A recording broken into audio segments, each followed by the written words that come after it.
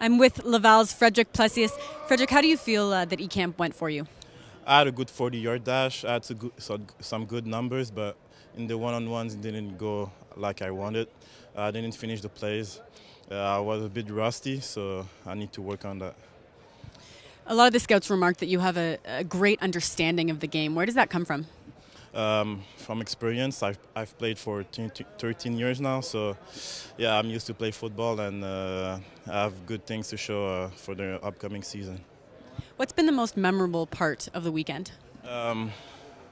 The interviews, it was really rough. Some of the team were put me on the spot, but it's a business, so I have to get used to it, and hopefully I'm going to play pro football next year.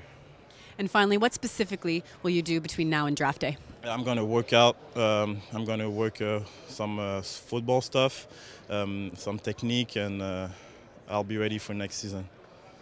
Thank you. That's Frédéric Plesius from Laval.